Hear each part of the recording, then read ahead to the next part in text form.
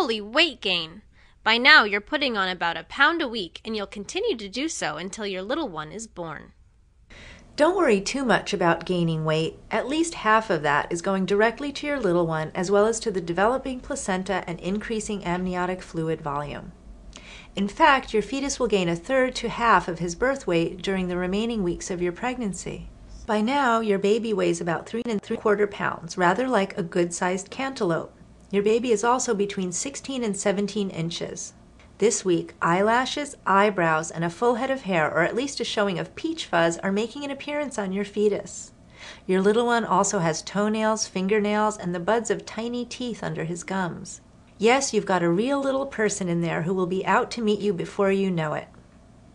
To get your next video developmental update, you know where to come next week.